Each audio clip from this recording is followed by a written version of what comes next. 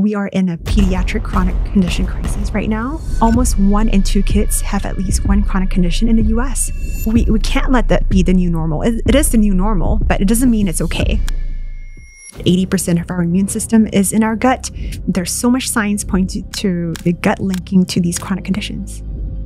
The initial colonization is at birth during labor, and that's how the baby gets their first flush of microbes. C-section-born babies have a higher risk of this progression of allergic disease called atopic march, eczema, allergy, and asthma. There's this world we just don't see, but it's so fascinating. It controls so many things. If you do have poor gut health and really imbalanced gut health in the first 6 months, first 1 year of life, we can, in a way, predict if the child is at higher risk for these atopic march symptoms. My son Nova was having all these GI issues. We were looking for the answers and we could not find them in the traditional medicine community. I literally stumbled across Tiny Health. We thought we were feeding him healthy, but we didn't know that he needed more fermented foods. A baby's microbiome is very malleable, and that's why in the early days it's so important to check and make sure that they have the right balance. Does stress impact the microbiome just like food? Absolutely. How so?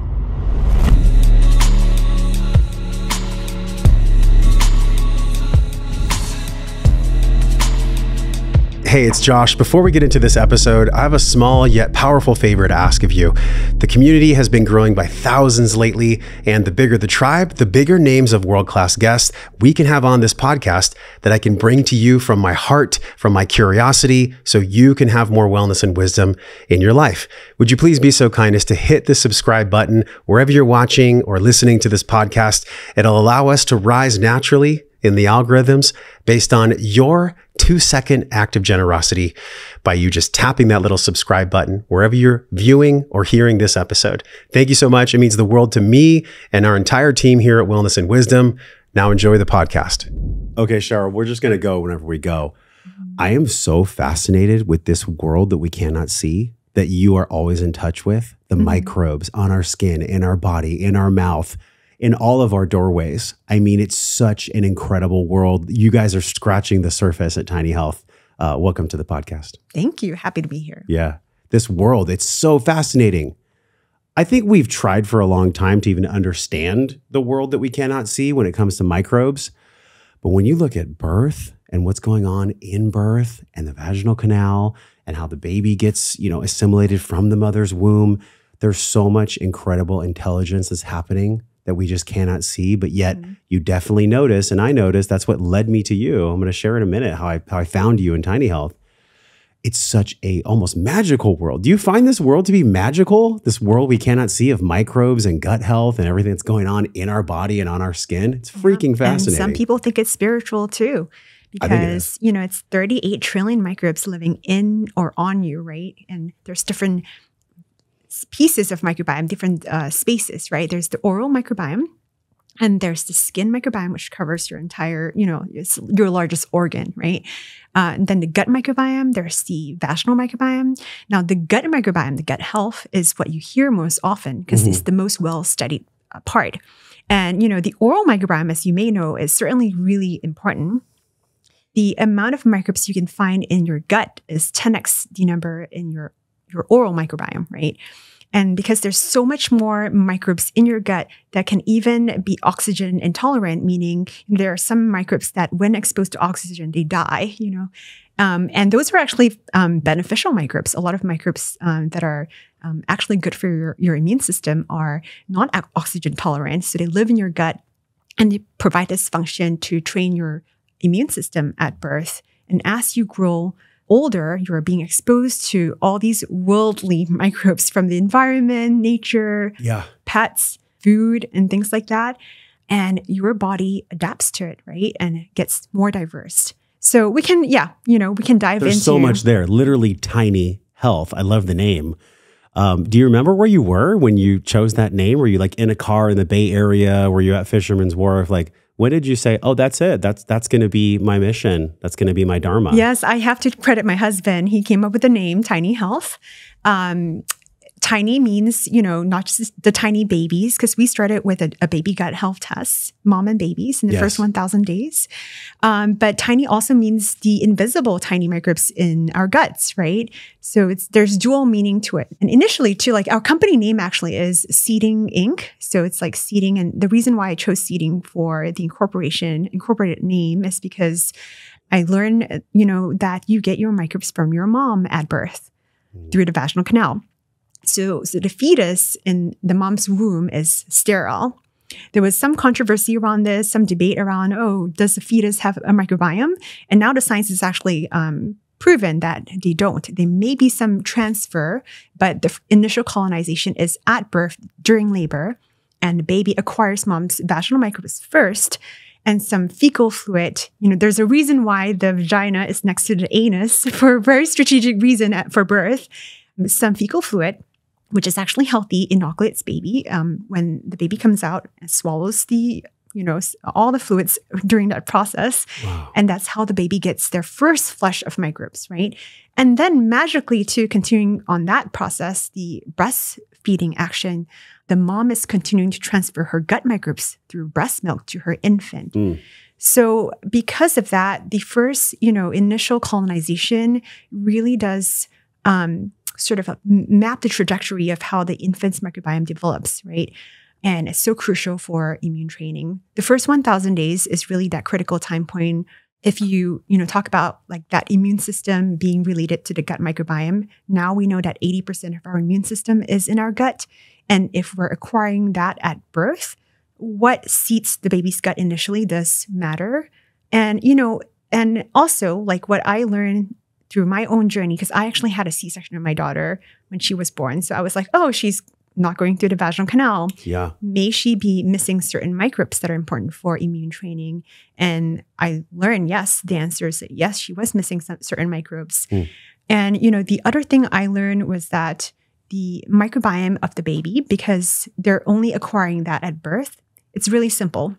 It's very low in diversity. So if you think of like no microbes in the fetus, and when they're born, there's maybe like 10 seats in a theater. Like if you imagine the baby's gut like a theater room and there's only 10 seats, then what gets filled matters. So is it, 10 good guys in there, or is it 10 bad guys in there?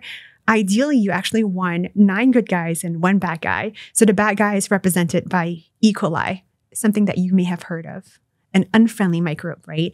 And the 9 guys should be bifidobacteria, which is very protective, and it trains the baby's immune system. These 10 microbes are supposed to, be adapted to digest breast milk, mom's breast milk.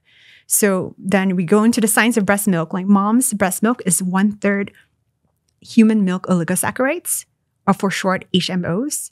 And it just goes through the baby's gut without being digested. So it's not for baby, it's actually for the microbes in the baby's gut.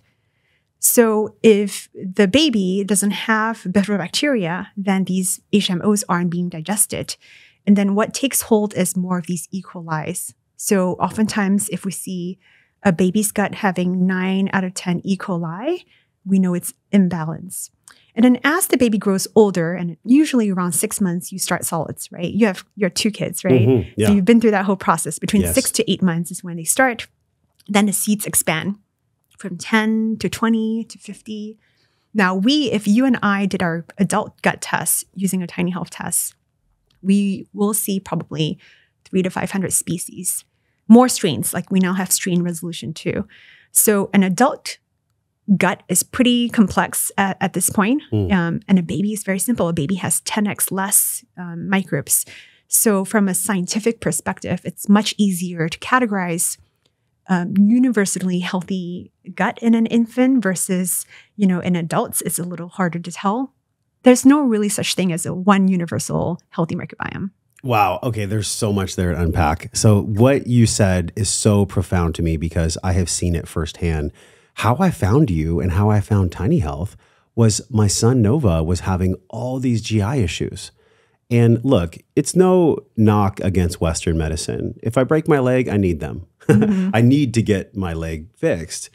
But when it comes to just this allopathic model, it makes me exhale. It just makes me, and I think most parents have so much trepidation about going there because once you enter the system, it's really hard to exit the system. Mm-hmm. And that system is a for-profit system. It's not a for-health system. But I digress. I mean, really what I'm saying is like we were looking for the answers and we could not find them in the traditional medicine community. And so we went to functional docs and different people in Austin. And then I literally stumbled across Tiny Health. Mm-hmm. And Lauren, who's my executive assistant, shout out to Lauren, she was like, you need to look at this. We gave Nova the test. I eventually jumped on a call with you. We became a partner. And, you know, history's in the pages. I just feel like this is so important because so many people just are in this traditional mindset. And I don't know, Cheryl, if it's just training or conditioning. If your baby's sick, you take them to the doctor, yeah. right? Mm-hmm. It's just this almost like it's heuristic. Sick care, right? It's not really healthcare. Yes. And so that's how we found you. So first and foremost, before we dive into the many layers here, thank you for what you do because we were able to actually use different supplementation based on the test results. And there's no way we would have gone that deep.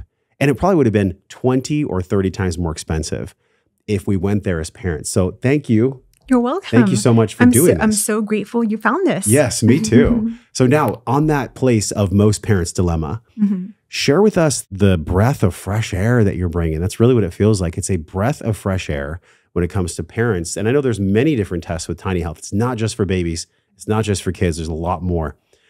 But share with us the breath of fresh air that you're actually bringing to parents so that they can become their own citizen scientists, right? Mm-hmm. You're not practicing medicine. This isn't medical advice. No, it's wellness. But this is about living your life well. But take us from that place. Mm-hmm. Yeah, I mean, it really just comes back to why I started the company, right? My own personal story and my personal struggle. So like you, I was, my kids were experiencing symptoms. But even before that, like I mentioned earlier, my first daughter, she was born about 6 years ago and she was breached. So breached, yeah. And the medical system was like, oh, she's breached. For people that don't know, that's where the feet come out first. Yeah, butt. Right. Usually butt first. Yeah. Okay. They're upside down. They're supposed to be head down. Yes. And that's the safest way to birth baby.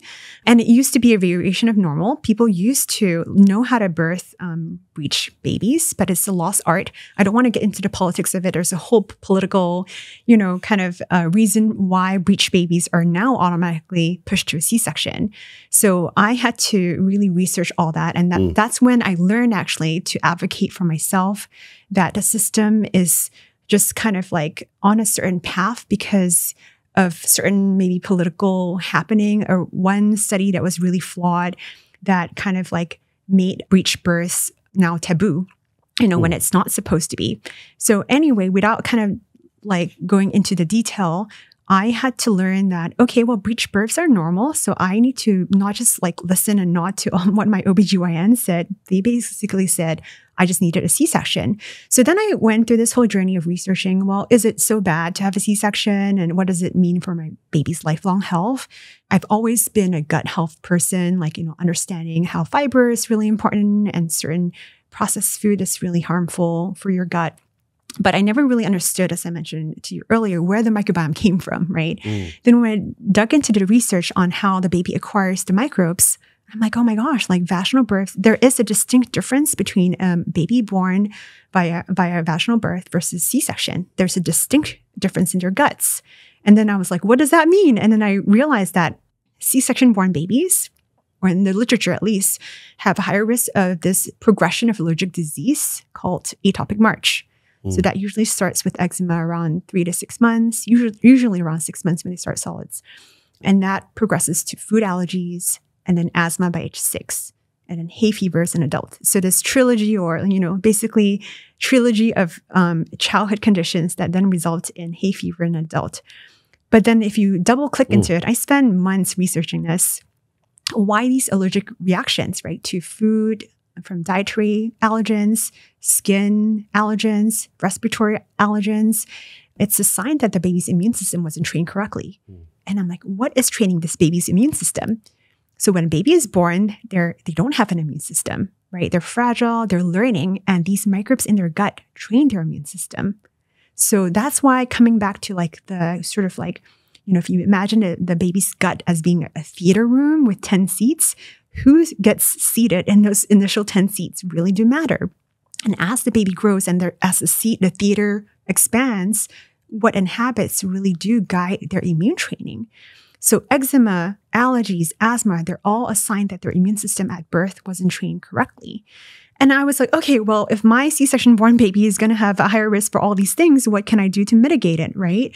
I did try for vaginal birth, breech birth, but, I labored for 16 hours and it didn't happen. But I was at peace with it because I knew I tried. I also found out about vaginal seeding.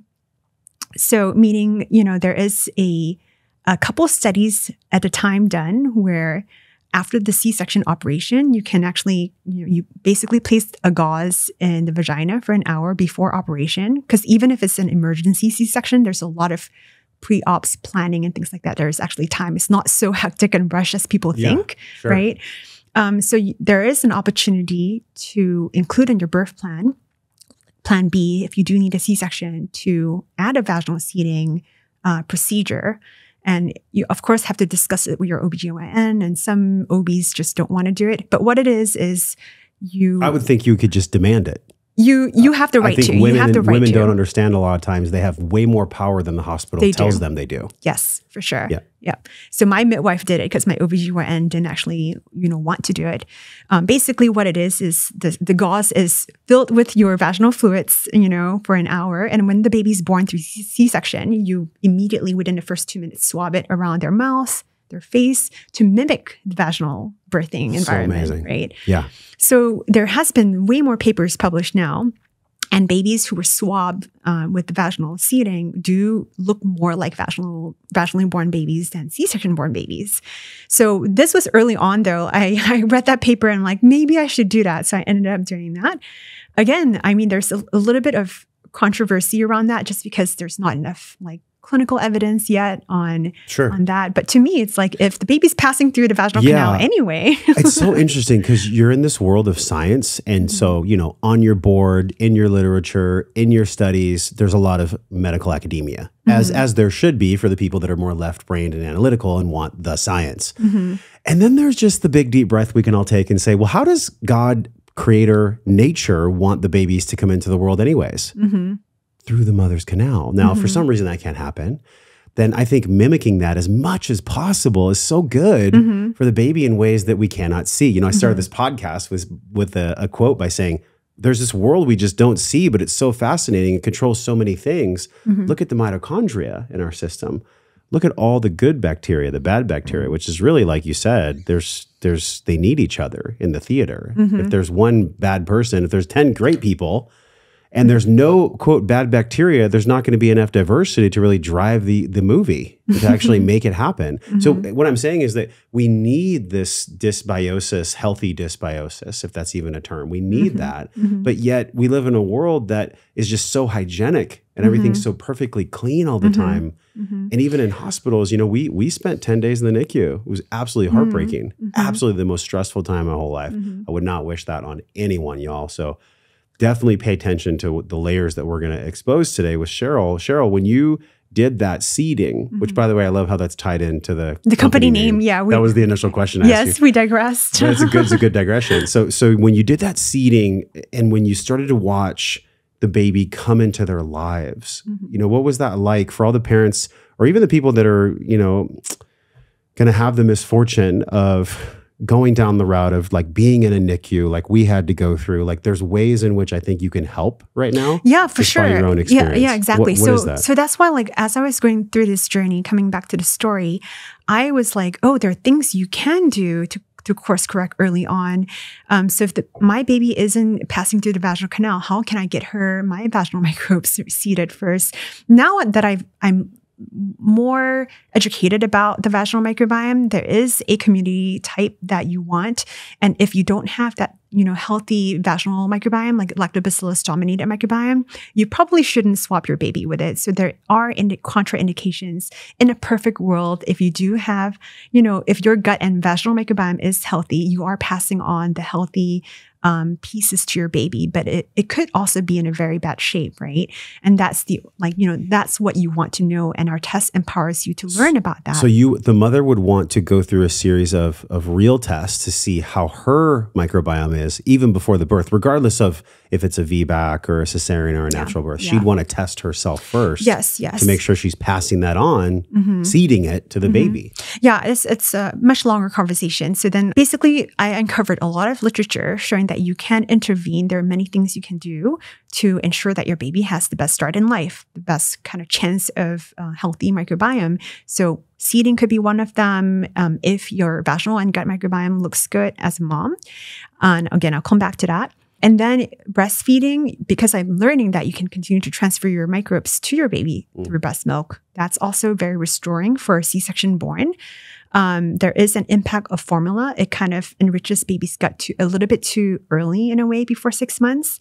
But as long as there's some breast milk involved, it keeps the maturation low, which is what you want in the first 6 months. You want to keep diversity low in the first 6 months before baby's exposed to solids.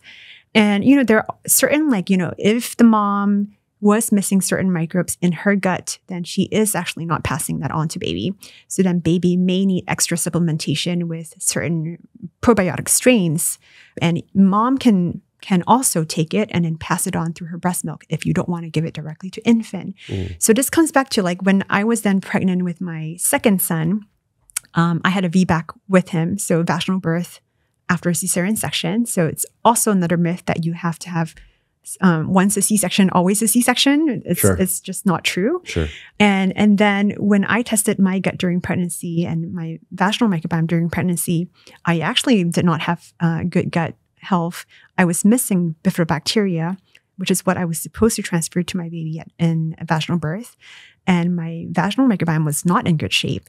So I had to course correct. And because I had just, I was really just coming up with tiny health's concept at a time. In fact, I incorporated a week after my son was born, my second child. I knew that I didn't have the microbes to pass on to him even through a vaginal birth. So I had to supplement him with a probiotic for a few weeks. And then when I finally tested him, he had the right, microbial composition and the right balance. We have now come a long way. We are about almost 2 years old since we launched in April 2022. And we've served over 25,000 families. So we have a lot of moms who vaginally birth their babies and breastfed their babies, and their babies' guts don't look very good. Where we do have the mom's sample, the mom was also missing the bifidobacteria. So it is important. I mean, there is a strong connection. I know it's a lot of weight on the mom, but, and dads certainly can influence the baby's microbiome too. But that's kind of why we now, if you are planning to have more babies in the future, check in the mom's microbiome now, in the gut and the vaginal microbiome, because for adults, it takes a lot longer to course correct. For me, when I learned that I had 0 bifs, 0 Akkermansia, and low lactobacillus, it took me 6 to 9 months of regimented dietary changes, supplements, and lifestyle changes to really get to a point where I was 0 bifs. I now have about 8% bifs, even without probiotic supplementation. So it's possible. It just takes a lot more effort. Whereas in a baby, you can really turn it around in a few weeks, in 3 to 4 weeks. A baby's microbiome is very malleable. And that's why in the early days, it's so important to check and make sure that they have the right balance. Okay, so when it comes to dads, and this is a selfish question for me, and also I just think people forget that the father is actually the one that plants the seed. Of course, it grows inside of the woman, so special, so sacred. But what are the ways in which fathers dictate the health of a baby's microbiome? Yes. It's funny because I got my husband to test too, obviously, right? I knew I was missing Akkermansia, but my husband has Akkermansia. And Akkermansia, have you heard of that bacteria? Of course. It's really crucial for metabolic health. It's something that replenishes the mucus in the gut lining. So if you heard of terms like leaky gut, it's because your gut lining is weak and bad bacteria can pass into your blood system. Yeah. So Akkermansia is a crucial microbe that helps protect your gut lining, but also really, really good for metabolic health. So, and studies have now shown that missing Akkermansia in older kids is connected to eczema and some allergies too. So it's really crucial. And I didn't have any. But when I tested my husband, he had some. So when our baby was, eating solids, I would actually get my husband to pre-chew meat and things like that, and then give it to my son so that he can hopefully pass on some microbes to. I'm not sure if that's actually the route of transfer. Yeah. But finally, when I measured my son's microbiome around, I think 18 months old, he had some Akkermansia, and my daughter has some Akkermansia too. Just from doing the baby bird thing where he would chew it and then feed. I said, that's what birds do in nature. They chew it and they give it to their young chicks. I know it sounds gross, but it's actually it doesn't sound gross. People used to do that. I see Carrie Michelle doing that all the time with our kids. Yeah, people used to do that. She just intuitively does it. Yeah, and there's a reason too, because you want to pre-digest the meat with your saliva. Saliva has enzymes, right? Yeah. For the baby. So you're actually helping the baby digest that meat before giving it to your child. That's so good. Yeah, because people forget. It's so easy to forget if you haven't taken like the basic education, which mine was like 25 years ago or something. But I remember protease, amylase, and lipase. Yeah. I mean, they're in there. That pre-digest the food material, and then it goes into the microbiome. So yeah, if we're giving the baby that, so as a dad, should I be baby birding my son? I mean, should I be baby birding my kids? Maybe. Kissing, close contact, you can pass it on to. And what we now know about Akkermansia is that, it's transmitted from mom to child too, but you don't find it in the first year of life. I always get this question, how do you Tiny Health, like, how do you know these answers? Yeah. When we started, look, I'm not a microbiologist, right? I'm not a doctor. I don't have the right credentials, but before I started the company, I did my homework. Because I was doing all this research, I actually reached out to the authors of these papers at Johns Hopkins, Dr. Noel Mueller. He wrote this review paper called Mom Matters. And we're going to put that on the screen right now so everybody can see it. It's called Mom Matters. Yes, Mom Matters. It's on the screen right now if you're watching on YouTube or Spotify. So influential. It was so influential to me. It had all the seeding stuff in there and the breast milk and all that. And he's now an advisor. He's a scientific advisor. I was introduced to Dr. Ruben Mars from Mayo Clinic, and he actually left Mayo Clinic for 6 months to come and build Tiny Health with me in the initial reference ranges.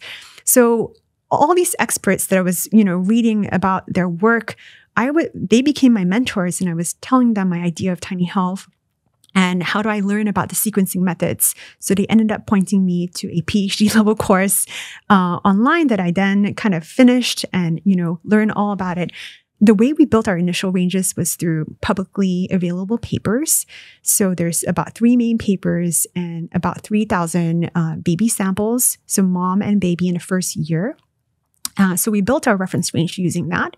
And there are babies from all over the world, from the US, from Europe, from Asia. So it's pretty representative. I bet the babies in Europe had much better diversity than North America. I don't remember specifics, but it's pretty similar. Again, especially in the first 6 months of life, the only job of the baby's gut is to digest breast milk or formula, right? So it's pretty consistent around the world.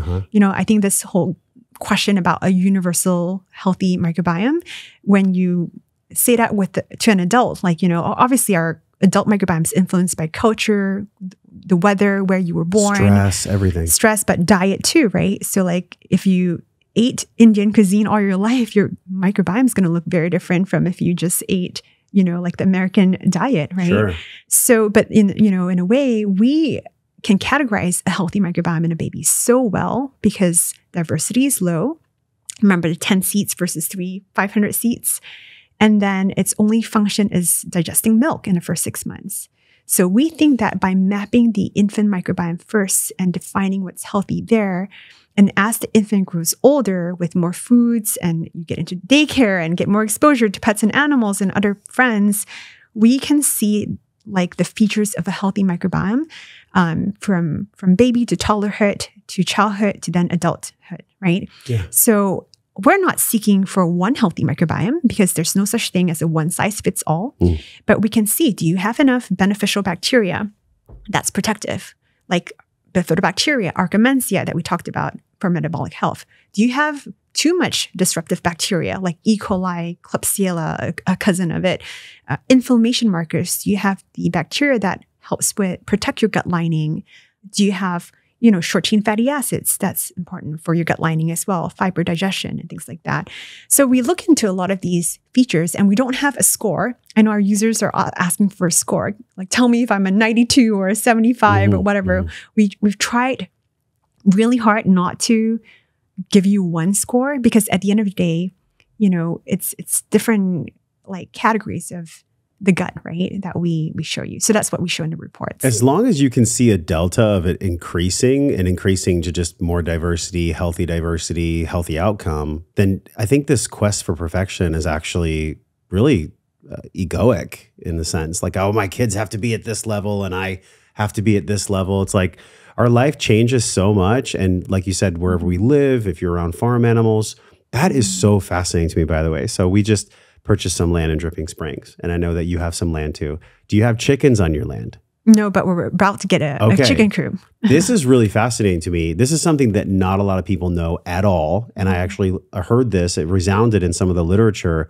that you sent me when we had your call. The farm animals. So farm animals kept in a very sanitary way, right? And not just like laying in their own stuff and really funky. But they should be roaming around and eating worms. So what is that? That to me is so fascinating. Why does contact with farm animals or just animals in general help a child's microbiome? What's the science on that? Yeah, diversity, really. The more diverse our microbiome is, the more robust it is against other unfriendly microbes, right? But it all comes back to like a healthy gut should have the right balance of beneficial and unfriendly bacteria.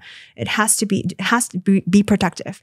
So if you are missing those beneficial protective bacteria, if you are exposed to these unfriendly microbes for more diversity, then you may get allergic reactions to it.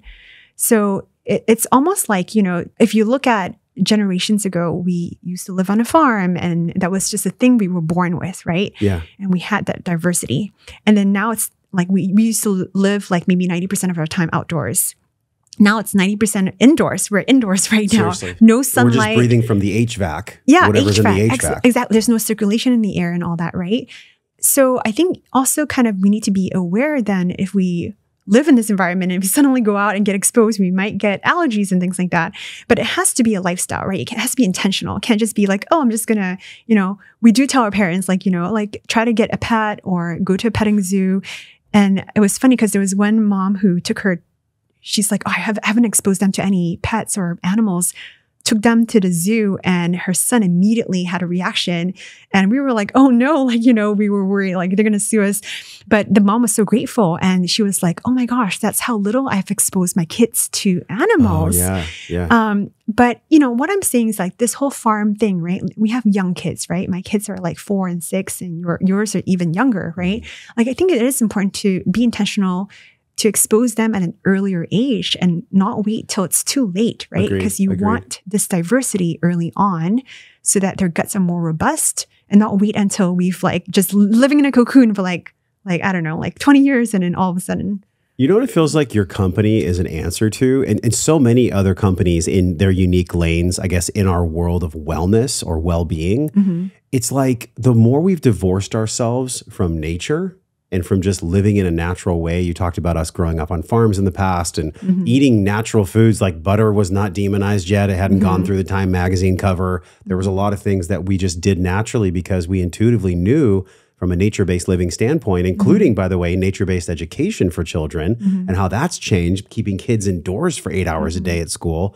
We've become so divorced from a natural way of living that your company is an answer to give people a window or an insight, almost like an external locus of control, so that they can bring themselves actually closer to nature. In other words, it is an answer to modernity's sword. It's the good side of the sword because modernity really pulls us away from nature in so many ways. And I think it's really beautiful. Have you thought about this concept, really, what you're doing? It's a window to bring people back to the natural rhythms and harmony and microbiome, the world we cannot see in nature. Absolutely. Have you thought about that? I mean, sometimes we get parents like, oh, you're giving us such generic advice on going out to nature more and, but are exposure. They doing it? Exactly. I mean, because we can actually tell if from your report, your gut, report, if your diversity is there, right? So when we do tell you, you need to get out more, it's really there to be a reminder that you can do more. Yeah. And, so I mentioned like we built our initial reference range from 3,000 babies. now we have a whole lot more. It's just, we have much more data now. Like people tell us what, their symptoms are, their conditions. So we do know which kind of microbiome profile or composition maps to a healthy individual without symptoms, and then which profile maps to an eczema case or an allergy case, right? Or even like there's a connection between sleep and the microbiome. So if your child is not a good sleeper, check their microbiome. They're probably missing some microbe there. Yeah. I remember we had Dr. Ruscio on the show, which I'd love to connect you to. You two are going to talk for days because this is his whole world. So shout out to Michael Ruscio. Dr. Michael Ruscio has been on the show 4 times. Wow. And I think what's most fascinating to me about how I started our conversation together is just this world that we cannot see. What is it that people refuse to see about your world? In other words, what's some of the wisdom and what's some of the science-backed wisdom that you can stand upon that may not be popular in the Western medical mindset? Well, I learned that it takes an average 10 to 15 years for academic research, groundbreaking academic research to reach medical practice. There may be good reasons for that. You need more clinical trials and things like that. But it's a long time, right? And for me, I needed to take action sooner for my own family. So for me, it's like the critical time point, as I learned, was in the first 1,000 days. And when I say that, I really mean the first year of life. One paper I read in relation to the C-section, my research in C-section born babies is that there's something called a C-section signature that a child could be born with, meaning there's more antibiotic-resistant bugs that inhabit a baby's gut initially. And there's a paper showing that by 1 year of age, most C-section born babies, their C-section signature would have been removed by 1 year of age. There's a subset of people who don't. The C-section signature is still high. For babies whose C-section signature is gone, their asthma risk is reduced by 3x. Wow. Let that land. That's huge. Yeah. 3x less asthma. Yes. Just from correcting microbiome in the gut. Correct, in the early life. So the first year really is that critical time point. Yeah. And so for me, knowing that fact, I'm like, I can't wait for academic research to for 10 years for medical practice to pick it up, right? Yeah, it's like turning a battleship. It takes forever. Yeah. So that said, it's kind of like we're, as an innovative company, we're bypassing that a lot. But with, hopefully the guidance of your practitioner, we are, again, not medical advice. We want to be careful about that. Sure. Everything we recommend is evidence-based. So there are papers you can kind of click into, see PubMed articles linking to it, and ultimately it's your call, your decision. But what we're trying to do is really surfacing all these evidence, right, that you may not know. And then we also have a really rigorous way of rating these papers internally. Are they strong papers? Is the sample size large enough? Some papers are weak in power, and we don't factor those in. And we have ratings, right? If you click into a metric and see, one of the action cards, we'll tell you if this is like strong evidence or emerging evidence or weak or things like that. Well, y'all were making enough of a wave that you got attracted to Shark Tank. I saw the preview. You were in the preview, but then I didn't see you on Shark Tank. What happened? Yes, you're right. We went last summer. We were invited to tape. We were casted. So they saw the value in what you're doing with the white space you're filling. Yes, they were very excited about Tiny House. So I then went on to pitch last summer. And I'm not sure how much I'm supposed to say, but we did get a really good taping in June last year. And we had a couple sharks, really good sharks bite, and had a deal on the taping. And then I was raising money. I was raising my Series A. And then so soon after the taping, we got a few term sheets from VCs for our Series A. And the terms were very different. They were much better than what I offered the sharks in the tank.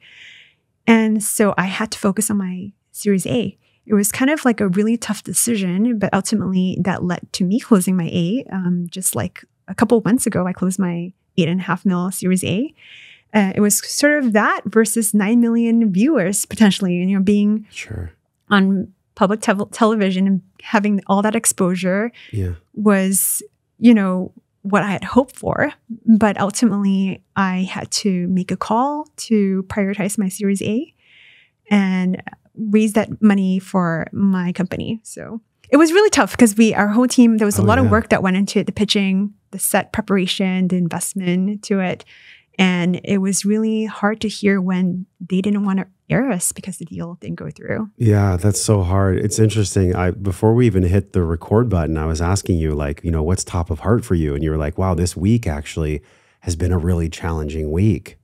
And I thought that was so genuine. We did some breath work before we started the podcast. Yes. We're humans. Like, I think it's so easy for people to hear you on a podcast. You're articulate, you're successful, you're the founder of a company, everything's all put together. You're a mom, you're a human, you're a soul. You deal with stress just like all of us. And the impact of stress is really unique on the biome, because I can specifically remember when I was a personal trainer, I would train people and I would give them these what I thought were perfect plans.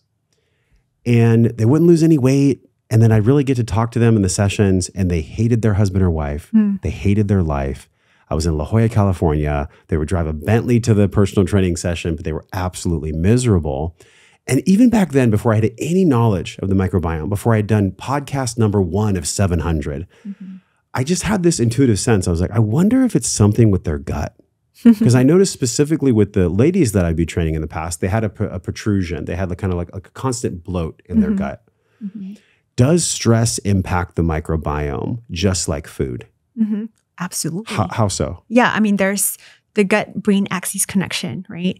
That said, it's largely bidirectional is what we know. Like, stress affects the gut, and your gut health also affects your mood and your stress, right? So if you have poor gut health, it actually affects your cognitive abilities, right?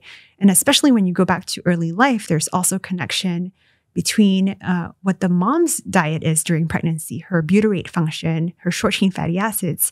There's 2 papers showing that mom's butyrate function during pregnancy affects the child's external behavior by 2 years of age. So how, extroverted or introverted they are, and how are they able to express their feelings.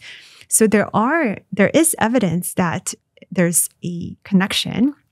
That said, the research there is emerging, and we don't claim to always say we know everything. And that's one thing about building this company that I want to really be, in this industry, there's a lot of snake oil of people making claims when they shouldn't. And I want to make sure that our company is always grounded on scientific foundation.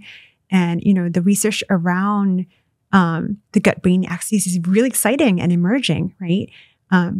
But we don't know if it's sort of like, is it a poor gut affecting mental health, or is it mental health affecting gut? There is a bidirectional effect there. Well, is it chicken or egg? Yes, exactly. Which one is it really? And maybe instead of deciphering which one it is, just help support them both. Yeah. However, in infancy, though, the more directional connection we can make from the gut is gut and sleep in infancy, gut and eczema, and allergies to a lesser extent. More research is needed there, and gut to asthma.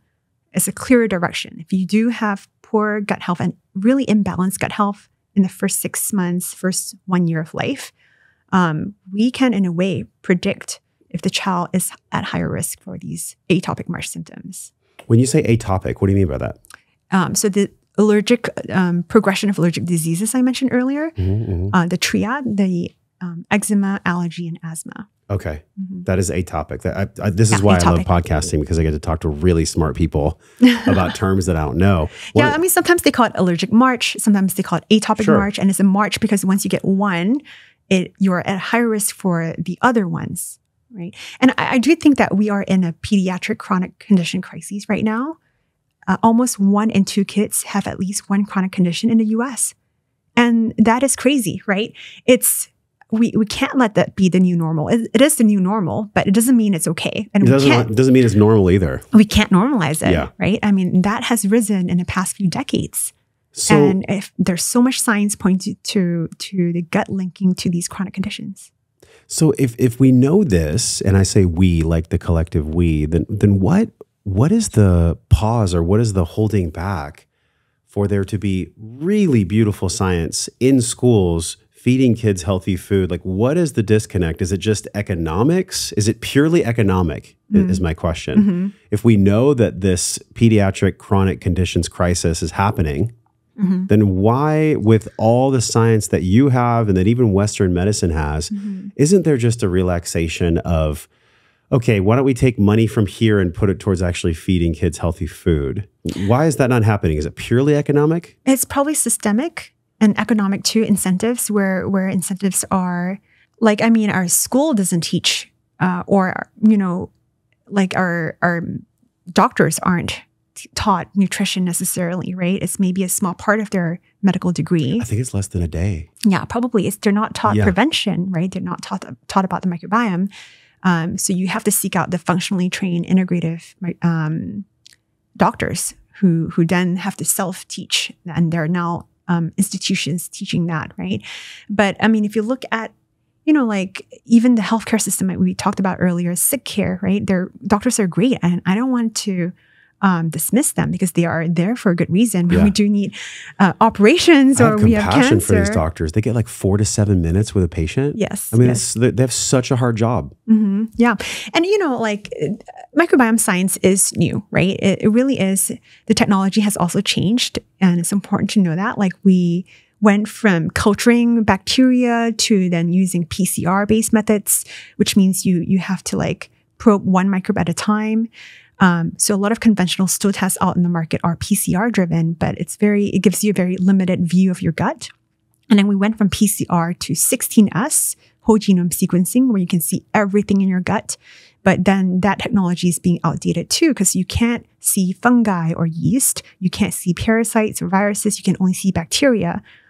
You know, our guts have majority bacteria. You want majority bacteria. You don't want fungi or parasites. Yeah. But 16S has a lot of limitations and false positives. But that was initially what some of these early like gut microbiome testing companies use, 16S. Now we've progressed to shotgun sequencing, and there's RNA sequencing too. So we use at Tiny Health shotgun metagenomic sequencing because it is the latest and greatest technology that scientists use in research. So when you read these papers, when I was reading these papers, I was reading shotgun sequencing, and I wanted that to be what we used. So we've come a long way in using these different technologies to map the human gut microbiome. And we know so much more about the different strains, and each strain performs a different function, right? Even E. coli strains, like there are some E. coli strains that are neutral, and there are some that are really virulent, right? And so we are about to be able to tell you in your report what kinds of E. coli strains you have. So, you know, even though like people are like, oh, you know, some doctors do dismiss gut testing and stool testing and all that, because I think it's just really hard to keep up with the changing technology, right? Yeah. And plus their patients, it's like, I actually have compassion for them, not only for the 4 to 7 minutes they get for each patient, but also how do they make, quote, quote, air quotes, their patient change their lifestyle? It's so hard going back to this internal versus external locus of control. So in behavior change, I remember I was interviewing a guy named Nir Ayal, and he wrote a book, and he had this hook model where for true behavior change to occur, there has to be some kind of variable reward. So there has to be a stimuli that changes that gives feedback on the reward that the person is actually working on. And I thought it was really fascinating because with your test, it's this series of really rewards or just series of recalculations, right? It's 3 to 4 times a year people do the test, yes? For both ideally baby for babies, and parent and whole family. Yeah. And that, you know what's crazy? I mean, I'll say it. I know you can't say this, but I'll say it. I think just having a quarterly check-in of how am I doing on the inside? How is my child or children doing on the inside? It can most likely, I know we can't quantify this, but I can. It can most likely save thousands and thousands and thousands of dollars in medical, maybe even tens of thousands of dollars later on by just being proactive. It's like proactive wellness care is actually what is being called forth here instead of reactive sick care. Yep. There's a total paradigm shift that's happening. And it's not just with me, it's every single person in our audience. It's all the different media people that I'm connected to. Everybody's aware of this N=1 citizen scientist taking my health and my family's health in my hands. But for you, has this come up? Like, look, there's a cost for everything in life, right? There's a cost to go drink on the weekend and do drugs and unhealthy things. Or there's a few $100 to get your gut tested and your family's gut tested. To me, it's a no-brainer. But how do you overcome that? In other words, you have to pay your staff, you have to pay your labs, you have so much overhead that you have to do. how did you make this so affordable? It's very affordable for families to do. Yeah. I mean, compared to what insurance premiums are and the cost of being sick, this is absolutely nothing. But how do you do that?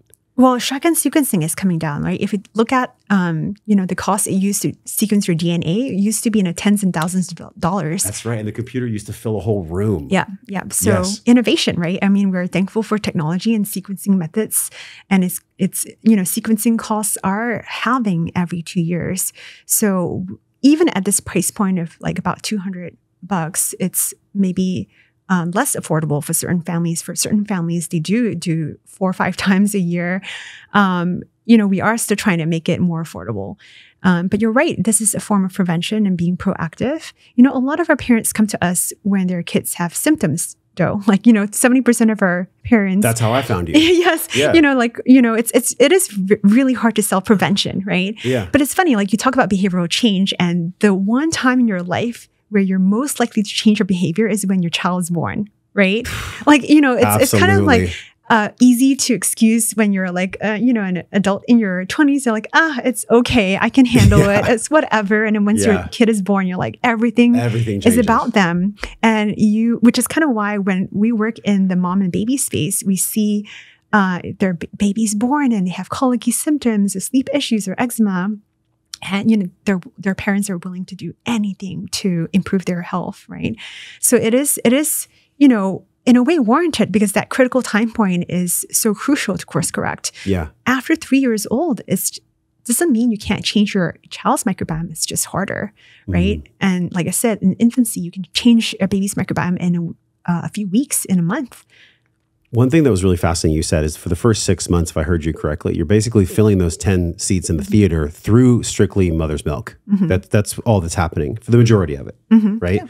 And then after those 6 months, I think we came to you, I'm trying to remember, I know Carrie Michelle would know the exact dates, but I feel like it was at the 9-month mark or 12-month mark that we found Tiny Health, because his stool was just all over the place. So if anybody's ever dealt with this with your children, on the screen right now, it's joshtrent.com/tiny health. So just click that link on the screen right now and you'll have a resource for what we're talking about, because every day to be different. And I just intuitively was like, this isn't normal. This isn't normal for him to be having hard, loose, medium, soft. It's just not, because we were feeding him very great foods. We were feeding him organic foods. We thought we were feeding him healthy, but we didn't know that he needed more fermented foods. We didn't know that he needed, there was a specific supplement that we actually got turned on by. He was missing key bacteria. Some key bacteria. He had dysbiosis. And by the way, can dysbiosis ever be healthy? Is there a healthy form of dysbiosis? There's too much of something. Yeah, we do have that measurement in our tests, overabundant species is the metric, because you want a well-balanced, diverse gut, right?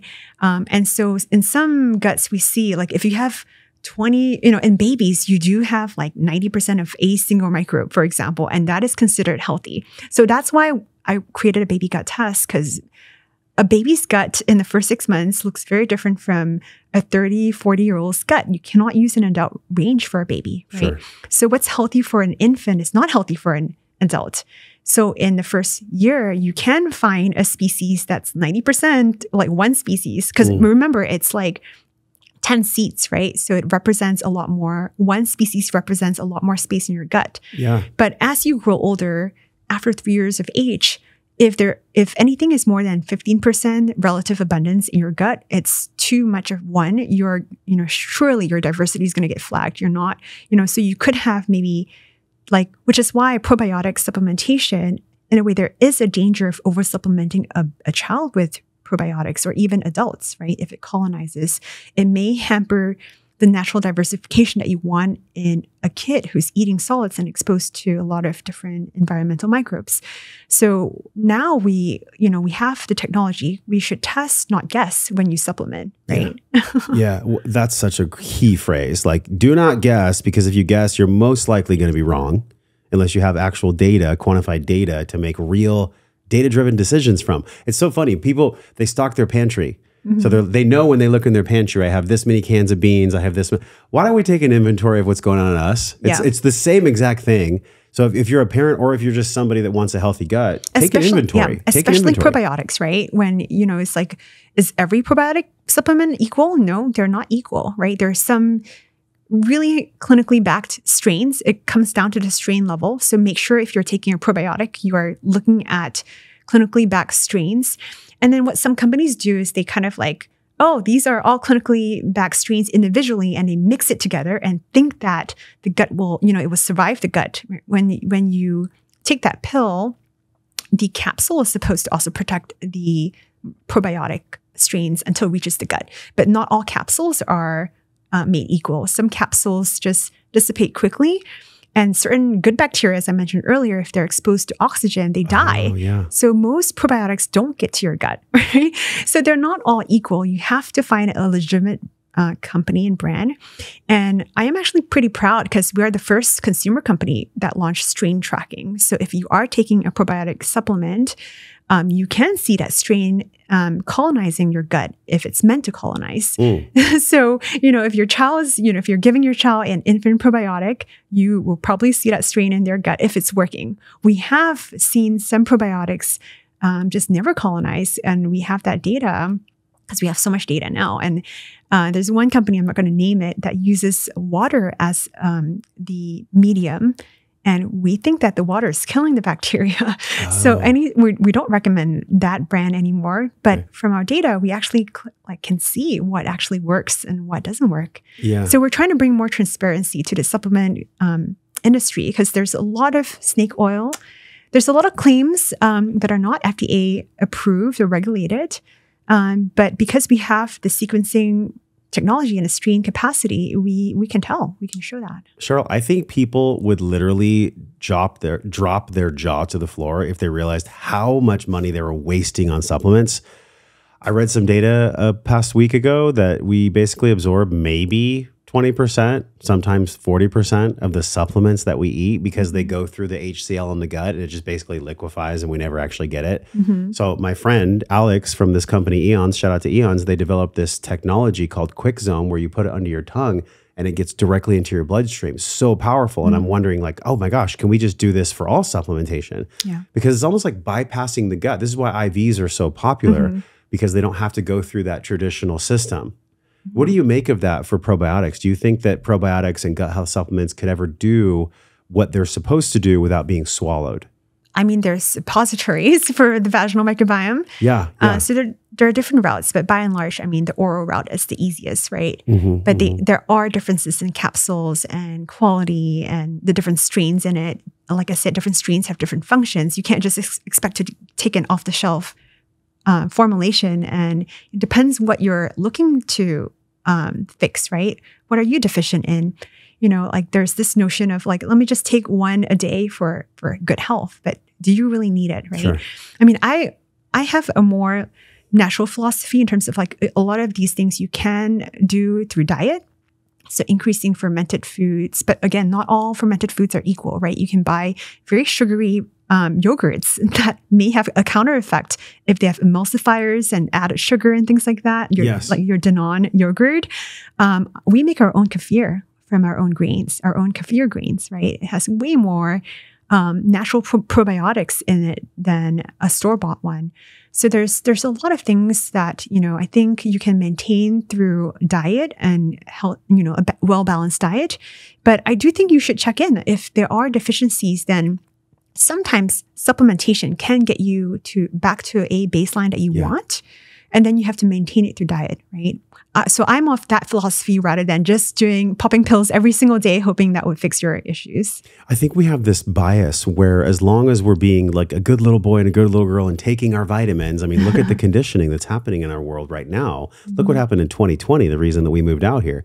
There is a war for the mind, and that war is coming a lot of times from financial interest about you should buy this product because it benefits this company the most. So this company is going to feed that information to the media, specifically Super Bowl commercials and look at all this stuff. I mean, what's going on with the pharma industry, advertising on television. There's another way. There's another game we can play. And that game is actually where you just take your health in your hands and you do something every day, even if it's just you exploring something like getting some chickens or, trying to sprout some grains or having kefir. Like, there's so many things that people can do. I wonder though for this, and this is something that I know so many moms deal with. I've seen this in our forums. I've had moms email me this, especially when we did some of the content around our birth stories for Carrie Michelle when she had her VBAC.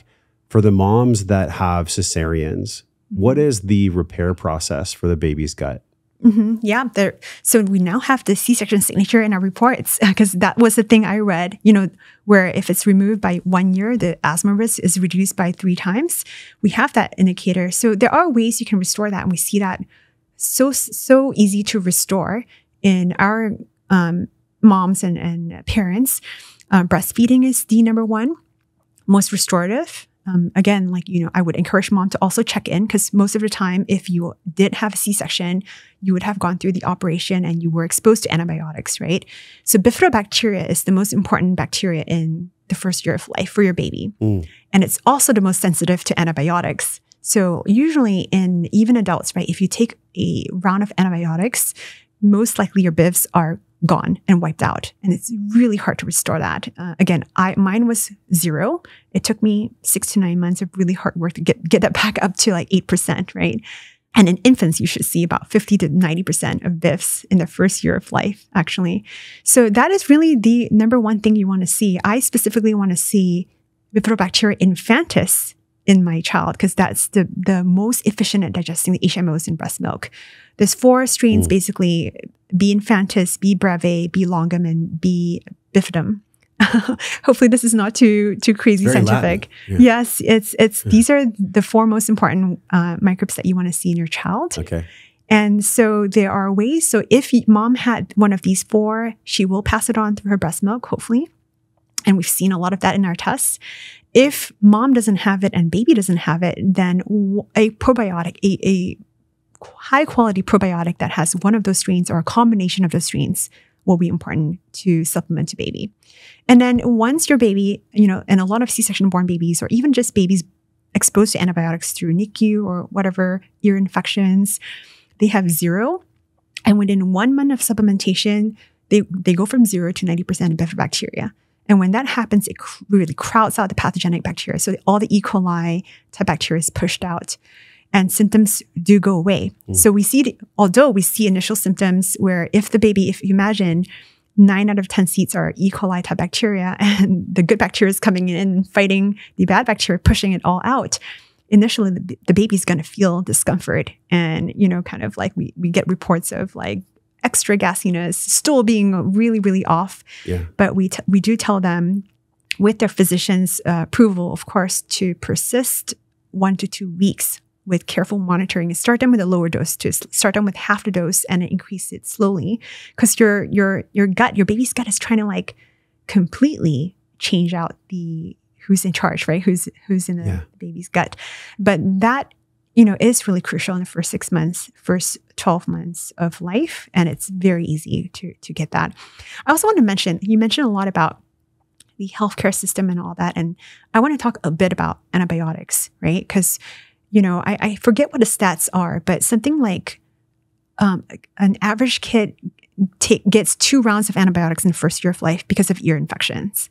And ear infections are so common these days. I'm not sure if your kids have had it. No, thank God, knock on wood. We've not gotten them any jabs, no vaccines, nothing. They're purely natural children. Yeah, any medication may have side effects, right? Yeah. And these bifs are so sensitive to medication, including maybe, I don't want to get to the vaccine discussion, but antibiotics could just wipe it out and it's really hard to bounce back if you don't do some restoration.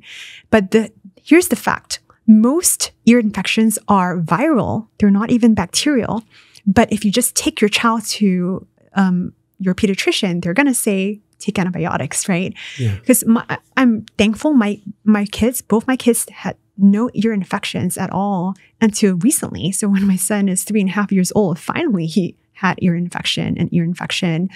So I took him to the Minute Clinic. And the first thing the nurse said was antibiotics. And how do you know it's bacterial? Because I know what questions I should ask, right? And she's like, we don't, but just in case. And then, does he have an ear infection in the other ear? Let's destroy his gut just in case. She didn't know anything about gut health, right? And so I'm like, she told me if the ear infection is in one ear, but not the other ear, is bacterial. So then I'm like, oh, really? So I texted my advisor, my medical advisor, Dr. Elisa Song, who's, functionally trained. She's a pediatrician in California. She's like, there's no such thing. There's nothing in medical literature that says if it's one-sided, it's bacterial. So in fact, she was like, here's what I would do. She gave me this whole protocol of increases vitamin C by 10x, 10,000 milligrams throughout the day. And you have to do it every hour because vitamin C dissipates quickly. Increases vitamin D and, vitamin A. And I had this whole list and herbs and things like that. When I finally bought all those supplements, it cost me $200. And the antibiotics that the nurse prescribed was $3. So it is interesting, right? Like we are getting subsidized for antibiotics, right? Medication. And of course, in some instances, if you do get strep throat, you do need antibiotics and that could be life-saving. But I think you need to advocate for, you need to do your own research, right? And unfortunately, the healthcare system doesn't reimburse supplements, but, I'm fortunate to be able to afford it, but not every family can. Yeah. So I persisted. I fed him all the supplements. It was painful. And sometimes I doubted myself. Should I give it to him? Because I had that in hand, the antibiotics. But I'm like, I went by my gut. I felt like he was improving. And someone even told me, the nurse told me, even giving my child antibiotics, it would take him a few days to feel better because that would take time to take effect.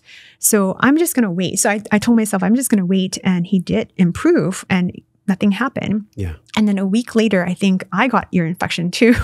And I did the same protocol. I had the same supplements. And I did the same thing. I went to my doctor and I was prescribed antibiotics, but persisted. And so now I'm like, a lot of parents just need tools, right? They just it's really scary in that time point where you're seeing your child cry and suffer. It's the worst. In pain. I'll do anything. Exactly. Yeah. And so we, it's not, again, like doctors are there for a good reason. But if that's the only thing you're prescribed, then that's what you're going to do. So we don't blame people for, and again, sometimes it is needed, right? Just like my C-section was really needed. Yeah. But if parents are equipped with education, like, is it really bacterial? Is it viral? Could it be viral? And have the toolkit and the confidence that if I give my kid these supplements and I'm seeing him improve, then I have confidence that he's going to get better, right? So I would have reverted to giving him antibiotics. But if I had to give him antibiotics, I have his baseline sample from before. And I can take a sample 4 weeks post antibiotics and see how much his gut health was affected, and then figure out how to get him back to baseline, right? Sure. What was there before and now missing because of the treatment, and guide me to it. So that's what we want to be. We want to be a resource for parents, not to name or shame and not to point fingers and anything.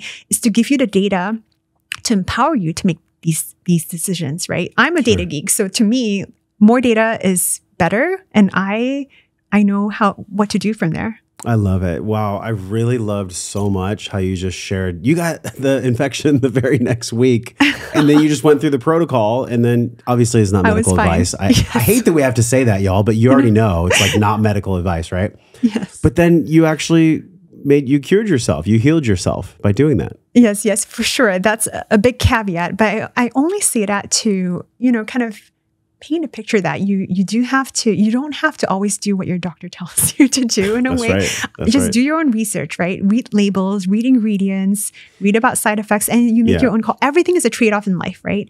There is a risk for everything, right? So you need to, as a parent, you know best, and you should advocate for your and your kids' health. Listen, Cheryl, if you and I had to ask permission for every decision that we thought we should ask permission for, we would never be the heads of businesses. We would never be moving forward in life. It just would not happen. And it's the same thing when it comes to sick care or just care in any way. The whole point with science is that the Socratic method is always there to be challenged. Mm-hmm. That's the basis of all science, is the Socratic method. Can you prove and disprove based on theorem? Mm-hmm. That's the whole point of it all. But I think people forget that because they just do whatever is easy because they're so overwhelmed with their life and responsibilities. Correct. People don't have time anymore. Exactly. They don't have the time to figure it out. But I say, you actually do have the time. Like, we all have 24 hours in a day. We all have disposable income. Some of us have more than others.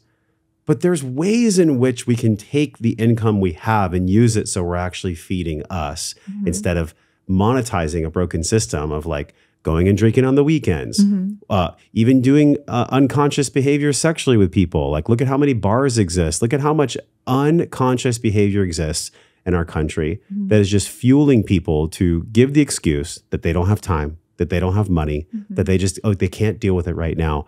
But you're right. When we have kids, everything changes. You start looking at life through a different lens of responsibility and maturation.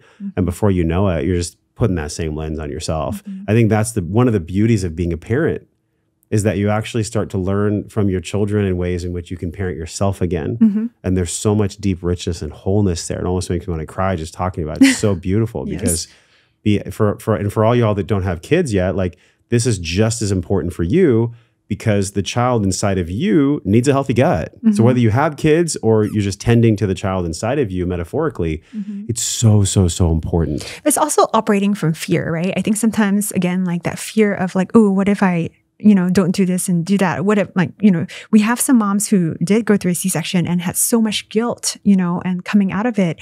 And when they test their child's microbiome, it was perfect because they breastfed, it did all the right things. And for them, it was kind of a relief, right? A point of relief, right?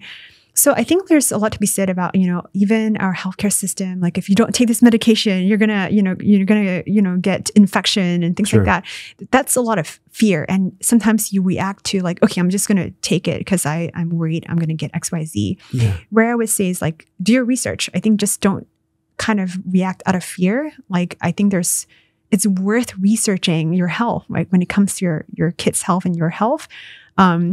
I think it's good to see both sides of the table. And like, I know not everyone has the time to read through papers, but at the very least, we at Tiny Health, we are, I've become the company I wish I had when, I gave birth to my first child, right? I was doing all this research. I'm like, I'm not a scientist. Am I interpreting this paper correctly? So I want to toe the line of like, this is what we know. And this is like the scientific evidence and where it is. And it's just information. It's just education. We're just putting it out there for you. Ultimately, you have to feel empowered to make your own call, your own decisions, right? You're in charge of your own health. Don't let anyone tell you what to do. Exactly. Yeah. The more you just become an automaton, the more you're actually in slavery. So we have a community. It's on the screen right now. LiberatedLife.me. This is exactly the tribe, the place where we're talking about these resources, because what makes us empowered is actually being resourceful. I think what really disempowers us is when we tell ourselves an unconscious story that we can't find the answer, or that everything's figure outable. I'm sure you know this as an entrepreneur, especially as a mom, especially as a wife, especially as a human who just wants to continually evolve her consciousness and my consciousness. I feel the same. Everything's figure outable, 100%. But we have to come from a mindset that it actually is possible and we can figure it out. I think what happens is when the gut-brain axis gets incredible dysbiosis, like if somebody's having soda and Cheetos and just no greens, no healthy proteins, no healthy fats, over time, it can actually, and this is the point I want to ask you, it can actually profoundly stick people in that state of disempowerment, because an unhealthy gut cycle feeds an unhealthy brain, which feeds unhealthy actions. So the gut to the brain to the human behavior is a clear connection in my mind, especially after 10 years of having conversations like this. But I wonder for you how you see that play out. The emotional quotient to gut dysbiosis is very big. It's very big. I wonder if you can comment on that. Maybe not so much on the research. I haven't looked into that specifically. Well, just anecdotally then. Yeah. I'm trying to get the answer from you non-scientifically. Yeah. I mean, absolutely, right? I think like when you're stressed, it does impact your gut function and your ability to digest certain foods. Like even like if you think about like if you're eating in a stress state, right? You're rushed into eating and you're not digesting it through your saliva, as we mentioned earlier. And that gets, your digestion probably is affected. So you probably see a lot of those in our reports in the digestive function section. But absolutely, there's a connection. Yeah, the stress goes top down and bottom up. So I thought it was really interesting when you said suppositories. One of our other partners that we have that we're talking about in LiberatedLife.me, along with Tiny Health, is the company called Cyfox, where you can do blood testing. I don't know if you've heard of Cyfox before. So I think there's like an arsenal that we can have to just, fortify ourselves. Tiny Health for our gut. And that's, by the way, for dads, for moms, for family, for baby. Like that's a really big specialty that I think you have cracked the code on in a really cool way. And then Cyfox for our blood and testing our hormones and testosterone for men. And then also there's some other companies that I think are coming into this world as well. There's genomic testing. There's all kinds of really cool things. At the nexus of all this, at the intersection of all this, is a mom, a dad, a woman, a man, a human being that just wants to thrive. Isn't that really what we're looking for? We just want to thrive. We want to live well. We want to have energy to show up for conversations like this. We want to have presence. We want to enjoy our life. And I think if that's the end goal and we can all just really congregate and have a conversation about that being the desired end goal, I think we're going to end up in a good place. As long as we don't get caught only in the logical academia of it, which is important. There's two worlds there. How do you hold those worlds? How do you hold the world of academia and science and numbers and literature and studies and you being a loving, committed mom and a wife? Yeah. That's a challenging world to hold both of those. It is important, right? Like I think a lot of people see Tiny Health as the merge between the two. We have really credible scientists on our team and our board from Johns Hopkins, from Washington University, from USC and all that, Cornell. And yet we have a lot of functionally trained practitioners on our team as well to bring the more holistic environment or education to our platform. So, not everything, a lot of it, that said, in our reports, everything is scientifically backed. Everything is evidence-based because we want to make sure at the very minimum, we can see, some backing behind that. But then we're also very we understand that there are, medicine, like you said, Western medicine isn't, it's maybe 10 years behind academic research, right? So this is where, we are a wellness test. We're educational. We're not diagnostic and we're not prescribing anything. We do tell you to work with your practitioner. But we hope that, this brings you more clarity on the data that's out there right now. And it's a living, breathing thing. Like it's not static. A lot of our reference ranges change over time. As we get more and more data, we understand better what's a healthy state, what's an unhealthy disease state. And we modify our reference ranges to kind of expand our knowledge into what we know now. So, and then, the point about the family health too. So we started with the mom and baby gut test. And we had a vaginal test for moms too. And we do recommend people doing it even preconception, right? Because I think it's important to prepare the vaginal and the gut microbiome before the birthing event. But as we grow our consumers, we have an older child's test and we have adult tests. Dads want to test too, right? Like I said, we talked earlier, dads can influence the baby's gut. But even, if you're single, you don't have a kid yet, you just want to test, you can come too. But as it relates to family, we now have a family membership. The reason why, you can't just restore your, we talked about behavior change earlier and how when you're a parent, you would do anything for your kid, right? So a lot of parents come to us restoring their kid's microbiome, their child's microbiome, but you can't just do that one time point and be like, okay, I'm done. It's a lifestyle, right? It's a continuous lifestyle. And your child is going to grow older and eat the same foods you eat, you put on the table. They're going to live in the same environment, housing environment. They're going to do the same things you do. So if you have poor gut health, your kid's, gut health is going to kind of trend towards your gut health. So in a way, we want parents to understand they have to work, on their gut health too.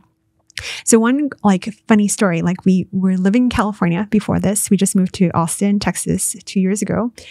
And, because I run Tiny Health, we do whole family testing. I test everyone twice a year proactively. When I tested my family, I think 6 months to a year after we moved here, everyone's gut health dropped, was worse. It was the barbecue. Oh no. In California we were grateful to be exposed to really fresh produce from farmers market. We buy organic. Our water source is amazing there. And then here I hadn't figured out the supply yet, and now, knowing what I knew about our gut health, tried to look for better sources from farms. I have a beef share that comes, twice a year. We do raw milk from a local dairy here and things like that.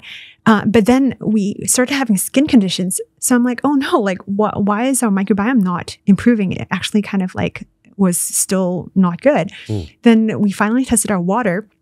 So we get our water from Lake Austin, and there's lead, arsenic and uranium in our water.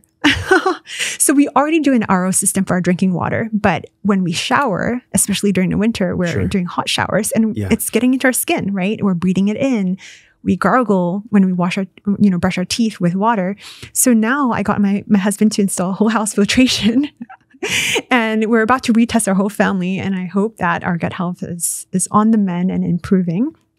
But there's always things like that, right? Moving, you're about to move, hopefully for, the better state. But there's a lot of reasons why you should be proactive about your gut health. Oh my God. So beautiful, your story, because everybody can relate to just when they do things like they move or big significant life changes, they go to a different state, all of a sudden they just feel different. There's a reason for that. And it's how we started this conversation. It's because there's so much going on that we can't, there's a whole world that we can't see that's so important. And I really feel like this is a window into that world. So thank you so much for doing what you do. It's an incredibly challenging and complicated world. And I feel like with the dashboard and the report, this is one thing that I want to just give you a huge shout out on. Having somebody walk you through this and like explain to you how to make sense of it all in like 20 minutes or 30 minutes, so worth it. Yeah. So worth it. And you've included that now, which is so beautiful. It's the power of technology. You don't have to go to a doctor's office. You can just meet with somebody virtually. It makes such a difference when a human being is actually communicating to you and sharing with you about what the numbers mean, what the supplements mean, what the dysbiosis means. Yeah. So for people that don't know, let's tell them just on a high level where they can go, what they can do. The link is on the screen, joshtrent.com/tinyhealth. By the way, you gave us $20 off. Thank you for that. It's so generous. Of course. Like I said, it's not cheap. It's not easy to do this. So the code is JOSH20. If you enter that in the cart on the Tiny Health website, then you can get $20 off your first order. So just tell people where to go if they want to connect with you. You're on Instagram. Are you personally on Instagram? I know Tiny Health is on Instagram. I am, yeah. Where can they discover more? Yeah, tinyhealth.com. So again, tiny for tiny babies, but also tiny microbes in your gut. And we're not just for babies, we're also for adults. I'm pretty responsive on Instagram, so you can always like DM me at tiny.health. And then I also, even though we've grown so much over the past couple of years, I read almost every hello@tinyhealthemail.com because I really care about what our consumers think and, feedback that we get. I may not respond to every one of them, but I do get a good sense of what people are, asking and, like emailing about. What are the main things right now? Is there a through line that people are constantly asking about? Like, is there a main topic or two or three that most parents are concerned or just human beings are? We're very popular with kids who have eczema and allergies, right? Because again, it's so connected to the gut. And this is where we can help, I would say, as early as possible. Like again, eczema is really tricky when you have a 2-3-year-old still with eczema symptoms. It is important to course correct in the first 6 months of life, first 12 months of life, if possible. Yeah. So, but we get those questions a lot. And then lately, sleep, that has been a really popular trend for us. A lot of, babies don't sleep well, right? Sure. But there is a difference. So like, it's funny, my C-section born daughter has never slept well. She's just, always been a light sleeper and never had more than 45-minute naps as a baby. And my vaginally born son can sleep 2 to 3 hours. He can take 2 to 3 hour naps, no problem. Wow. Till today, they're like that, right? And I don't know, a lot of things that we read in literature, like our data maps back to that. We see a baby who can't sleep well, there is a signature in their guts to show that. Yeah. It's just fascinating. It's fascinating. And again, it's this world we cannot see, but there's a world that we can all see. And that's our skin health, our hair health, our physical body, how much fat we carry, our presence, our posture. All these things I feel like are clues to how somebody is well or not well. Yeah, there are symptoms, but sometimes almost like when you do have symptoms, it's a little not too late, but it's like, you want to check your gut as a leading indicator before the symptoms exist, right? Yeah. Ideally, and fix it. And we didn't talk about it. Maybe we can do another podcast at some time. The connection between the foods we eat and our skin health. Oh my God, that is an entire show. There's a skin-gut axis too. There's a skin-gut axis. See, this is what we have to do round 2. Okay, so at the nexus point that I talked about, there's all these converging scientific bodies, you being one of them, that can really take people out of the office of doctorhood and bring them into their living room on a computer getting well, which is amazing. Our ancestors would have been so stoked They would have said, oh my God, I had to travel half a day to go to some country doctor wearing a stethoscope, and now you can do it on Zoom in 20 minutes. We try to make our reports easy to understand. There are a lot of other gut tests out there. Their reports are, I think, less easy to understand, and we try to make it very actionable. What can you do from a diet perspective? What can you do from a supplements perspective? And we include brands we recommend. And we have advice on lifestyle changes, right? Like, for example, it's not just like, oh, get exposed to more animals and nature. A lot of people don't know about the cleaning supplies. Our household cleaning supplies are really toxic. Sure. You know, from COVID, we're so used to seeing antibacterial soap, but certain ingredients in there can get into your gut. And if you're thinking about your baby crawling your floors and, you know, kind of like licking everything, if they're licking antibacterial ingredients, it could affect their gut too. So we do recommend people to swap out to cleaner, non-toxic brands, things like that. It's very actionable. I do want to say, I never want to be a supplement company, because I know a lot of some gut testing companies tell you to take their supplements, right? Sure. So I think there's a little bit of a conflict of interest there. And I'd rather kind of like, here are the things you're missing. Go find your own brands, or here are brands we trust and recommend from our own clinical, you know, our scientific team vets these products and look at all the papers supporting the supplements actually.